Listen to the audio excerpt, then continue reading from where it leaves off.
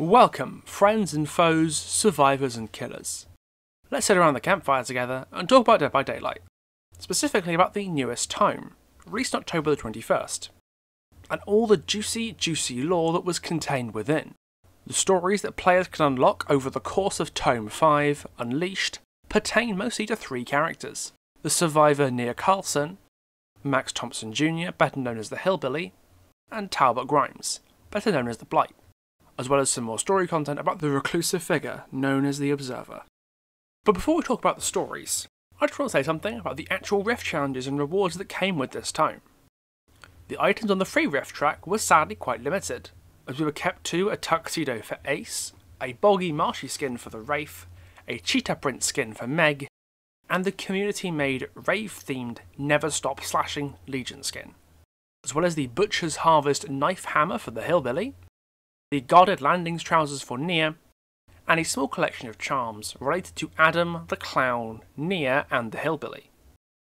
However, for the 1,000 Auric cells you could pay for the whole Rift Pass, the offerings were rather more substantial, as a pay battle pass should be. I actually did buy the pass, because I was absolutely enamoured with the Celestial Salvation Plague skin, especially since you hadn't gotten a full new outfit since her disappointing Hallowed Blight outfit last year. I was confident I'd be playing enough to get the full Rift and refund the Auric cells I'd spent on it, and at time of recording I have just finished it. I was also a big fan of the new skins for the Hillbilly, the Clown and Adam, so those very much icing on the cake that encouraged me to get the pass. My take on this Rift was largely the same as my takes on previous Rifts.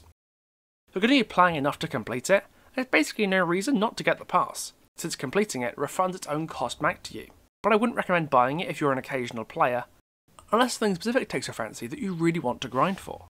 But you guys aren't here for my shitty takes about Behaviour's bizarre battle pass system. You're here for my shitty takes about the lore that acts as window dressing for Behaviour's bizarre battle pass system.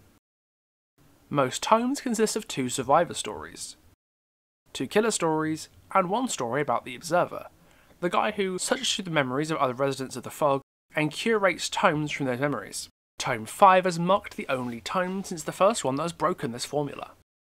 While it did cover stories of 2 killers and the Observer, it only covered 1 survivor. I have some theories as to why that might be, but I'll cover that in full later on. I'll be reviewing these stories from worst to best, starting with the biggest disappointments and building up my enthusiasm over the course of the video. So, let's get cracking. We'll be starting this tome review at the bottom of the barrel, with Rebel with a Cause, starring everyone's least favourite Swedish graffiti goblin, Nia Carlson. Nia's base lore has always been pretty unimpressive and kind of sparse, with the core of her character largely being that she's just quite unhappy with her situation, and rebels in her own way through graffiti and street art. I always found this to be a little unsatisfactory, as it was never too clear about what about her circumstances was so objectionable to her, or how her graffiti habit helped solve her problems or validate her feelings.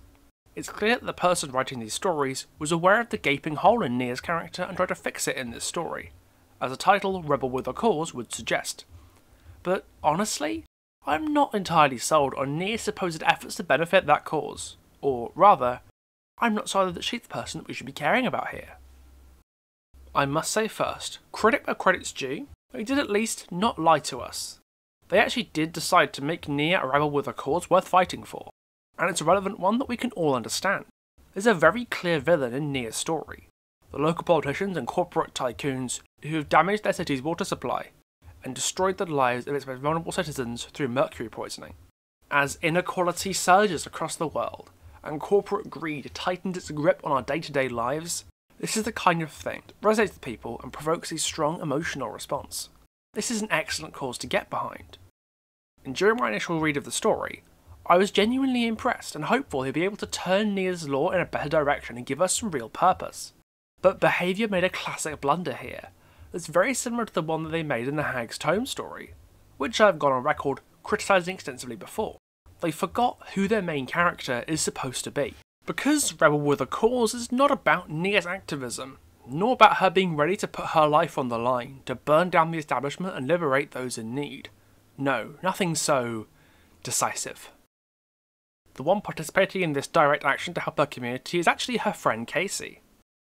Nia's role in it is mostly just a monologue, where she eventually decides that giving a shit about other people might be a good idea actually. Casey's the one who actually does stuff, who has all the ideas and frames the wider issue at hand, the poisonings, into the story, as well as providing a solution and forming the story's emotional centre, while Nia is a bystander, a side character in what's supposed to be her own story. If this is starting to sound familiar to you, good. You've seen my video about the Hag's Law and why it sucks, and if you haven't watched that video I suggest you do so. Because just as the Hag, known in the story as Lisa, took a back seat in her own narrative in favour of her bitchy and freshly deceased friend Pam, Nia becomes almost totally irrelevant in her own story, as Casey's personality shines brighter than Nia's ever does. Casey makes a really strong emotional argument for the liberation of the vulnerable and direct action against their oppressors, but Nia should be the one doing that. How are we supposed to believe that she's some revolutionary iconoclast if she's pretty blasé about the whole thing?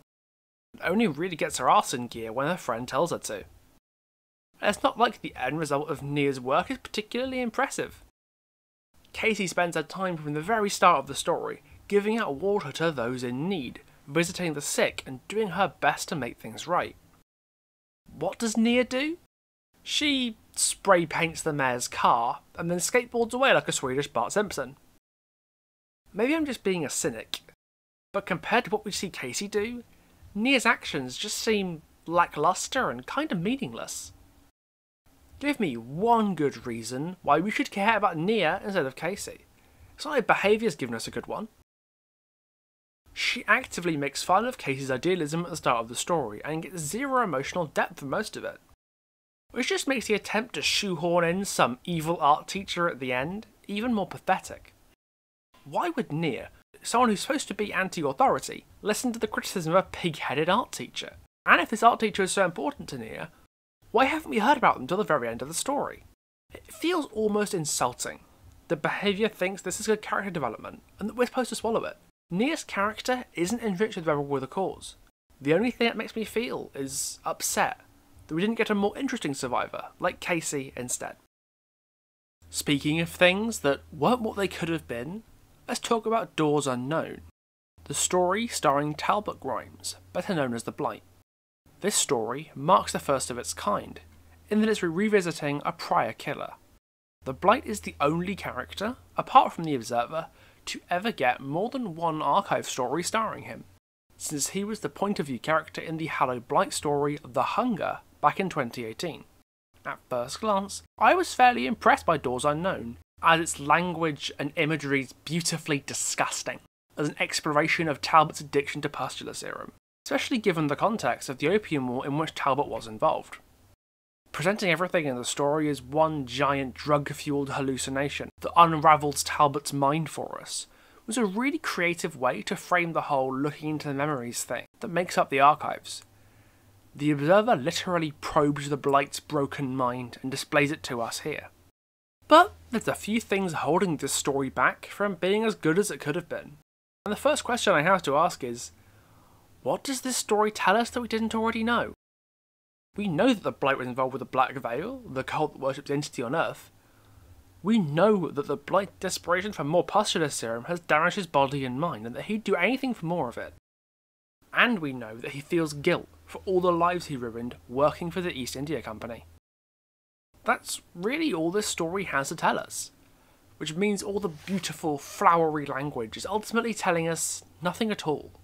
It's a waste, especially given the context the story is presented in. This tome had fewer stories than the tomes that came before, apart from the first one, and with the reduced number of stories, I maybe expected to see longer stories with more revelations to compensate for that. But between the Blight being a killer we've already had a story about, and the total absence of new information that this story provides us, I can't help but feel this slot could have been put to much better use. The presence of charms, outfits, and ref challenges for Adam and the Clown suggests that maybe there was going to be Adam and Clown stories in this tome. But for some reason they abandoned that and gave the Blight the spotlight instead. The reason behind this lies in the skin releases for this Halloween. The Blight received his True Blight's Halloween skin this year, and the Doors Unknown story details his transformation into the true Blight. On one hand, I like how they're tying the Halloween scenes into the lore of the game, but on the other, I just wish this story had a little more substance to it, especially since we gave up potential stories about Adam and the clown for it. That's where my dissatisfaction with this story comes from. It's not that it's a bad story, it's a perfectly pleasant read with some beautiful language and imagery. It's just that it's uninformative, and what could have been one of the best stories in any of the recent tomes has become just another missed opportunity, one that we lost two potentially excellent stories to. This brings us to the first story of the tome that I unambiguously really liked, the Sanitas Alionis, this tome's little section detailing the Observer and his activities.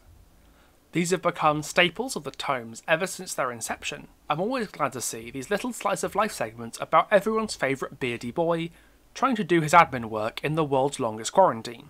I relate to that, but I can't grow a beard for the life of me. This story is probably my favourite of all the Observer passages, since you get an impression of just how maddening being stuck on your own in the realms of the entity would be. For most of the Observer's story, he's been leading a fairly simple life, drinking whiskey and hitting golf balls at the roof of his tower, when he's not pouring through the memories of the fog dwellers with the Aorus. It hadn't been easy for him, and he was still worried about the killers breaking into his archives one day, but overall he seemed to be fairly stable the way he was. The Sanitas Alionis completely flipped the script on that. For anyone who knows anything about Latin, even the name should be a red flag that all is not well with the Observer. Sanitas Alionis means the sanity of Alion in Latin, suggesting that the Observer's real name is Alion, and his mental state is extremely fragile or at risk, and the story as a whole follows up on that promise. The cold open with the dead bodies on the roof and the gory 9-iron is a hell of a shock to the system, as the Observer doesn't even seem too alarmed that he's mentally conjured up images of people he used to know, only to bludgeon them to death with a golf club. And Alion was apparently keeping a journal about how he tortured these people to death. Alright, sure, as you do. As I read these passages on, a single word jumped out at me. The word is madness. This story shows us what happens to a man in a world ruled by a transdimensional god of pain when he's on his own long enough. Disfigured bodies appearing in his study with no explanation. Squid-like monsters like something out of H.P. Lovecraft's notebooks, rampaging through his archives. Formless creatures fighting and dying in the fog. Even the Observer's tower twisting and deforming in unnatural geometry. It all feels like a fever dream, turned into a blood-curdling nightmare, with a lonely man, a little too ready for a fight, stuck in the middle of it all. The heaviest part though, easily, is Alion's attempted suicide by jumping off the roof of his tower, only for him to wake up back in his bed. This man's mind is at its breaking point, to the degree that he can't even identify himself or his own thoughts or memories anymore. But something still will not let him die. Whether it's the entity keeping him around for its own cruel entertainment, his own subconscious refusing to rest until his work is done, or something more otherworldly altogether is left ambiguous, which only serves to enhance the creeping sense of madness that pervades the story. Alion is no longer a static figure sitting in his chair, dowsing in the memories of other people, but a man truly at the cusp of insanity. And as he said himself in the first archive tome, the entity specialises in drawing men to the edge of despair, and then pushing them in. The Sanitas Alionis is of extremely high quality and massively enriches the character of the Observer, but there is one story in this archive tome that's even better. A Man Named Boy, starring Max Thompson Jr., better known as the Hillbilly, is possibly my favourite archive story of all time, or at least it's in contention with the Doctor's story Ascendance for the top spot. I've touched on the Hillbilly's lore before in the aforementioned Hag tome, where I acknowledged it as pretty good, and a solid standard for future killer lore to follow, but it always fell short of the really good lore, due to Billy's relative lack of depth. Oh, how A Man Named Boy changed that. And they did it with a very simple narrative device that allowed Billy to develop a strong personality, despite being totally deprived of all meaningful positive connection. One that we can see and understand as a whole person, more than the animal he could easily have been misconstrued as. His TV. The TV was nothing short of a stroke of genius. It is absolutely core to the whole basis of Billy's character in this story.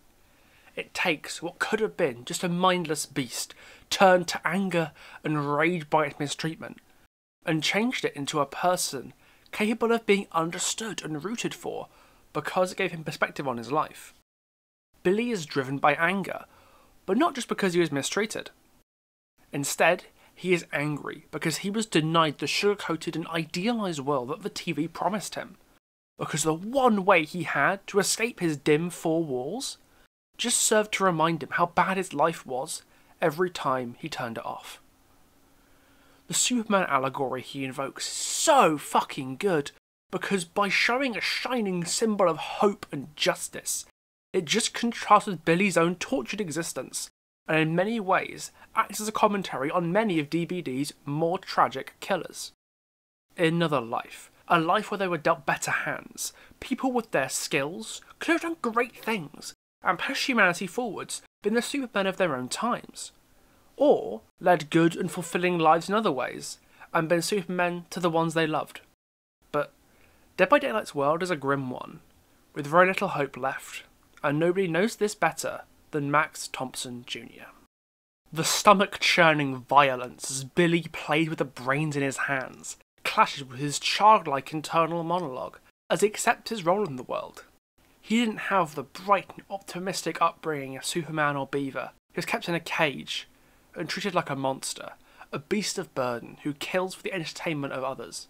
He's come to terms with the fact that that's all he's ever going to be, and it's both tragic and incredibly cathartic as he picks off the crooked police one by one. In one way, it's an act of restorative justice, as he makes sure that they'll never hurt him or anyone else again in a way that feels earned. But in another way, he's just affirming Billy's fatalistic outlook, because it's all he's ever known, and he believes himself to be incapable of anything else. And it's sad to think that, as a killer in the entity's service, that belief would only get stronger with every survivor that feels the bite of his chainsaw. If you haven't read A Man Named Boy yet, drop what you're doing and read it right now. The link to the wiki with all these stories in it is in the description. Okay, scratch that. Subscribe first, then go read the story. In summary, this tome was polarised. On one hand, you had the bitter disappointment of Rebel with a Cause, and the kind of jarring missed opportunity of Doors Unknown that didn't really seem to fit when you consider what could have been in its place. But the Sanitas a Leonis and A Man Named Boy both knocked out of the park with high quality storytelling and deep character exploration that kept up to scratch or even exceeded Dead by Daylight's gloomy atmosphere and predilection for violence and cruelty. Is this my favourite tome? Probably not. I think Tome 2 is still my favourite. And when I go back and review the older tomes, I will get onto why. But Tome 5 is definitely taking the number 2 spot on my personal tome tier list. So now I'd like to ask you, what did you think of this tome and the stories in it? Was I too harsh, too generous? What would you like to see instead? Please do let me know your thoughts in the comments, because I do value everyone's input and it's good to hear what you think. And do not forget to subscribe if you like this sort of content, and every single one means a lot to me. One more thing before I go. When I was reading Nia's story, I realised there's a burgeoning little community we've got going on here. It might be good to actually put our name to something that matters a bit more than Dead by Daylight lore. The El Hiblu 3 are a group of 3 Libyan teenagers, currently facing a life sentence in Malta for the crime of trying to save the lives of their fellow countrymen. Please, if you have time, take a look at their story and put your name to Amnesty International's demands to have them freed. It's a small thing, but it would mean a lot to me if you could do it. The link is in the description. That's all from me for now. I'm the Law Guy here at Pixelbush Entertainment. Good night to you all.